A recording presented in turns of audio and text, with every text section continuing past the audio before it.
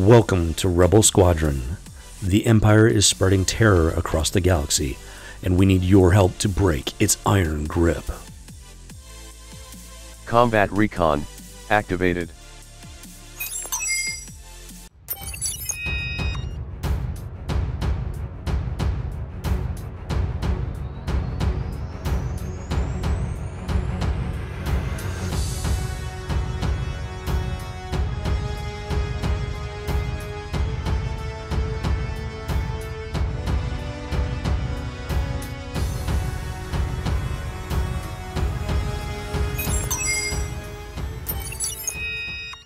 Welcome back, recruit, to another Grand Arena After Action Report.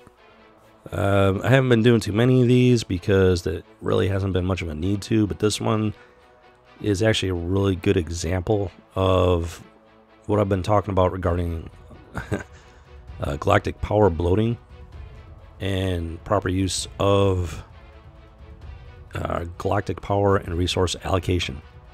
And if you're new to the channel and everything, well, when I first started playing this game for the first 3 years or so, I was I was an extremely casual player. I played just for the fun of it, plain and simple. I unlocked the characters I wanted to unlock. You know, the characters that were my favorites from the movies and whatnot. I ignored a lot of squads that I simply wasn't interested in because I wasn't a huge fan of them from the movies. That's just the way I played for the first 3 years or so. And then there's nothing wrong with that. If that's the type of player you are, you have fun with that, because I did for 3 years. Along the way, something clicked, something changed, and I started getting more competitive. And squads that I completely ignored before, I realized that I might want to start investing some resources in. But by that time, I had such a massive GP bloat that, yeah, I knew I was in for a long haul if I wanted to get to the top of that competitive tier. And this round of Grand Arena right here, this battle with the Mermaider, is the perfect example of what I'm talking about. So let's get into that. And if we take a look at our opponent for this round, the Mermaider, he does have 4.5 million GP. And if you look at his roster, he has only one relic character, Sunfog. I take that back. That is a Gear 13. He's not even relicked. And so on the surface, it doesn't seem like he has like a super strong squad. I mean, he clearly has a solid roster. But as far as overpowering, it doesn't look like it at first glance. And he's got a tiny bit of GP bloat down here, but it's not, it's not the worst I've seen, at least on the surface.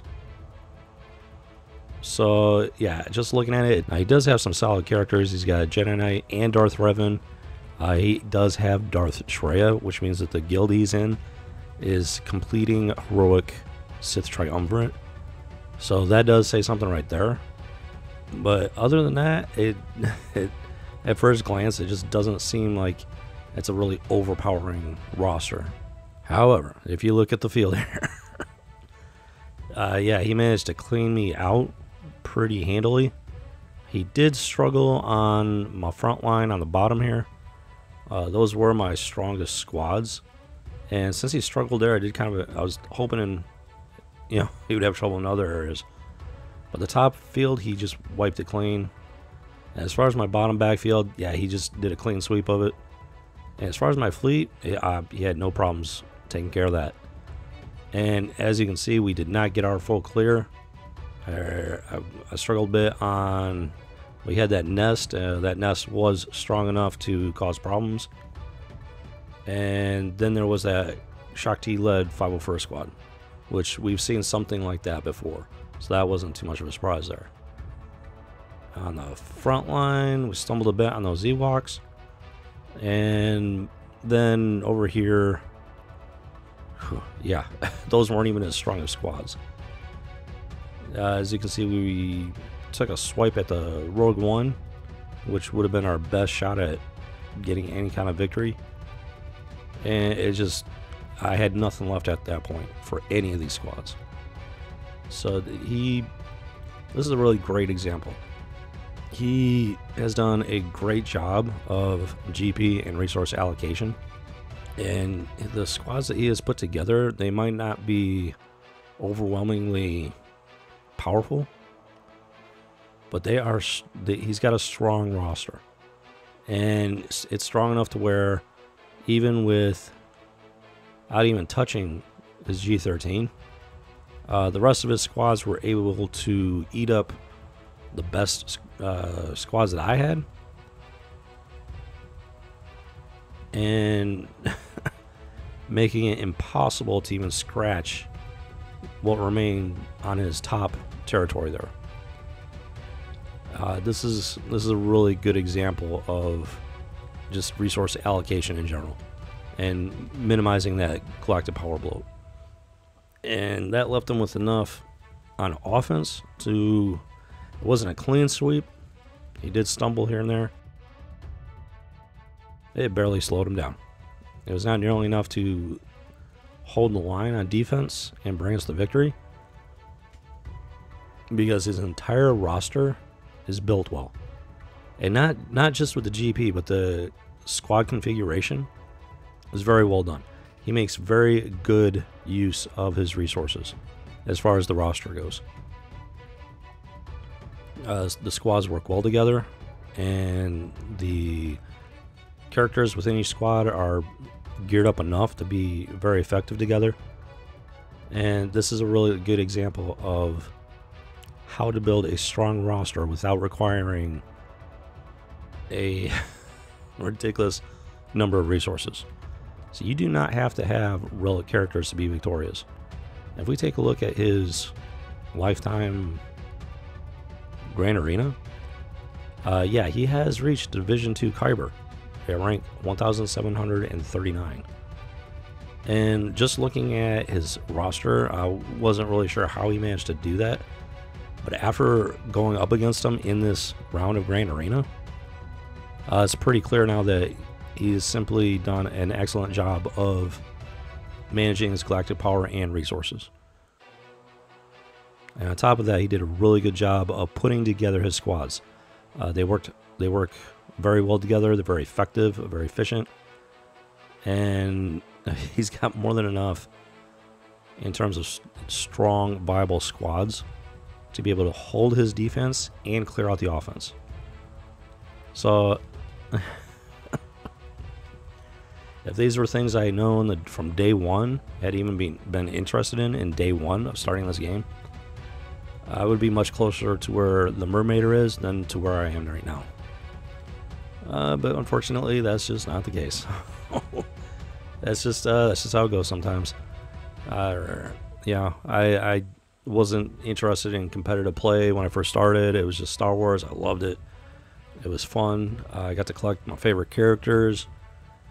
That's all I cared about, you know. And then something happened along the way, and I got more serious about it, more interested in becoming competitive. And I'm honestly not sure what triggered it. But ever since then, it's been a journey trying to revamp my roster and rebuild and overcome the GP bloat that is, for no uncertain terms, is dragging down my Grand Arena, which I'm not complaining about. It is what it is. It's perfectly fine. There's nothing wrong with being a late bloomer, and the important thing is you're having fun doing it, and it honestly gives you something to focus on, gives you something to work towards. And considering how much GP bloat that I have, I actually can't complain about how well I've been doing. It's in my humble opinion, I'm actually doing pretty well considering how much of a disadvantage I'm at. So this is not a bad defeat for me. This guy just got a earlier start as far as competitive play goes, and it's not even about the resources that he has, such as Darth Treya, which I'm not even close to getting unlocked. It's a simple GP and resource management, and that's all it is. So if I didn't have all of that GP bloat, I'm fairly confident I would be performing much better even. than I am now. And so I don't, you know, it doesn't bother me so much. It is what it is. And at some point, I will overcome that GP bloat and finally be able to break into that Kyber club, which I've been very close to in the past. Very close. And with this particular round, I stomped the competition in the first round. And then in the second round, the victories from the first round launched me into a much higher bracket within Division 2. And it was like night and day. And then after that, I kind of leveled out. So it is what it is. And honestly, I'm not doing bad as far as I'm concerned. It just takes time and patience to rebuild your roster into something that's viable for those higher end, higher level parts of the division that you're in. And it's just something to learn from, take away from. And it's nothing to be ashamed of. So